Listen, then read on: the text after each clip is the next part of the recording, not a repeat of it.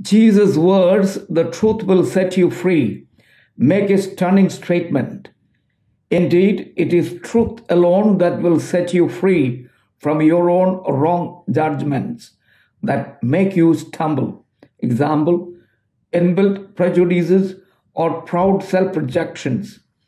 Jesus invites you to be true to yourself, recognizing not only your abilities and achievements, but also the faults in your life.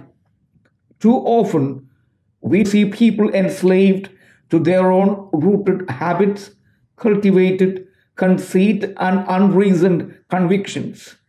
Love for truth alone will protect them from false propaganda and deceptive advertisements, keep them safe from childish credulity, hasty generalizations, thoughtless conclusions, and impulsive stereotyping of other people.